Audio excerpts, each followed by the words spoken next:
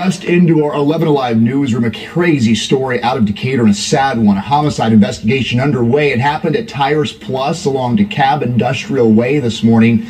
DeKalb County Police tell us that a suspect, now ID'd as 30-year-old Quadrius McDowell, brought his car in for service.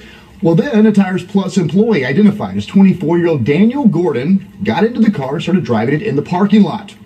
Investigators say McDowell thought Gordon was trying to steal his car and opened fire, shooting and killing Gordon.